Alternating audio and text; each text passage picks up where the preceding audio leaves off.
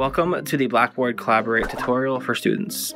This video guide will show you how to use Blackboard Collaborate to have virtual classroom settings with your peers and instructor. To begin, you will be given a link by your instructor. The link may show up in your email, they might post it as an announcement.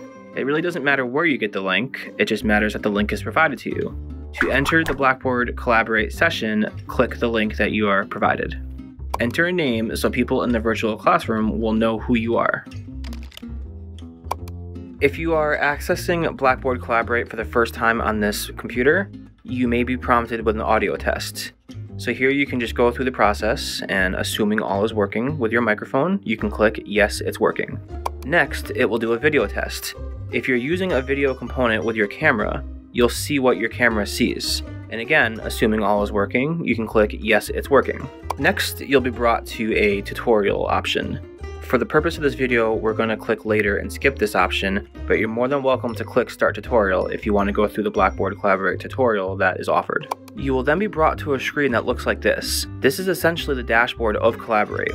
Your screen will populate with options and displays. Click on the icons at the bottom to set up your audio and video settings. The last icon is for participants to raise their hand. Clicking the purple tab in the bottom right corner will open up more session options. The first option is the chat option. You can use this to chat with all of your participants in addition to the audio and video options. The second option is the listing of participants. The third option is to share content. You can share a blank whiteboard, an application, or your entire screen and files. You can also poll your participants. Click on each option to use it. The last option is for additional settings such as speaking volume. When the session is done, you can exit the Collaborate session by clicking the icon in the top left corner.